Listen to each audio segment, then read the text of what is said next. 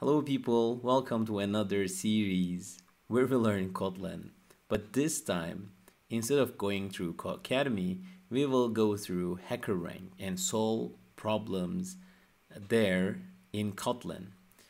And I'm gonna follow the problems and algorithms domain so we can improve our algorithmic thinking a little bit starting from scratch. I'm gonna go over mostly the easy problems, but after I go over 10 to 20 problems, if you still want me to continue, I can go to the medium problems or maybe even the hard problems and try to solve them. I'm very excited for this new video series.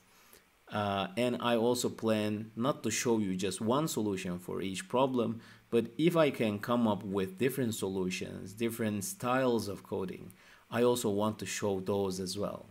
So let's start. See you in the next video and let's solve the very first problem.